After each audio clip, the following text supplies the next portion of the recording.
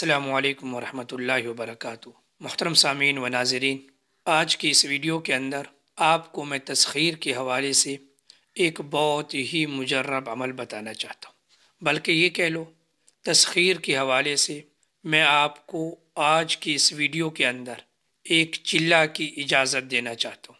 تسخیر کا یہ ایک چلہ ہوگا، جو آدمی بھی یہ چلہ کر لے گا انشاءاللہ لوگوں کے دلوں کے اندر اس کی محبت پیدا ہو جائے گی۔ جس جگہ وہ جاب کرتا ہے، اگر وہ کاروبار کرتا ہے، کسی جگہ پر بھی وہ ملازمت کرتا ہے، تو اس عمل کے کرنے کے بعد وہاں کے تمام لوگوں کے دلوں کے اندر اس کی محبت پیدا ہو جائے گی۔ اور ویسے بھی کاروباری لوگ ہوں، وکلاء ہوں، ڈاکٹر ہوں، یا کسی جگہ پر بھی کسی طرح کی بھی ملازمت کرنے والے لوگ ہوں، ان کے لیے تسخیر بہت ہی ضروری ہے۔ اور عاملوں کے ہاں بھی کامیاب عامل اسی کو سمجھا جاتا ہے جس کی تسخیر کے اندر مہارت ہو۔ تو تسخیر کا عمل بہت ہی ضروری ہے اور انسان کی زندگی کا ایک یہ کہہ لو کہ حصہ ہے۔ ایک چلہ کرو، انشاءاللہ تمام لوگوں کے دلوں کے اندر آپ کا مقام، مرتبہ، عزت اور تمام لوگ آپ سے محبت کرنے لگ جائیں گے۔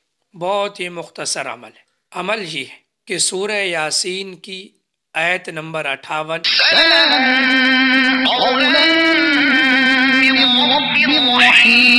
یہ 21 مرتبہ پڑھنی ہے۔ پڑھنے کی ترتیب یہ ہوگی کہ جس وقت آپ کے لیے آسانی ہو، جس وقت بھی، اس وقت وضو کرو، وضو کر کے قبلہ کی طرف منہ کر کے بیٹھو، اول آخر 11 مرتبہ درود ابراہیمی پڑھو، اور پھر سورہ یاسین کی یہ آیت مبارکہ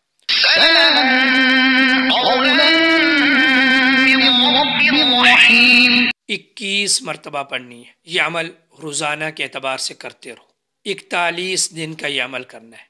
جب 41واں دن ہوگا تو آپ نے ایسے کرنا ہے، یہ آپ کو سکرین پر نقش نظر آ رہا ہے۔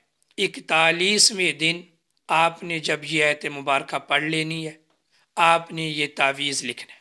بہت ہی آسان تعویذ ہے، اور جس آیت مبارکہ کا آپ نے ورد کیا سلام قولا من رب الرحیم، اسی آیت مبارکہ کا یہ تعویذ ہے۔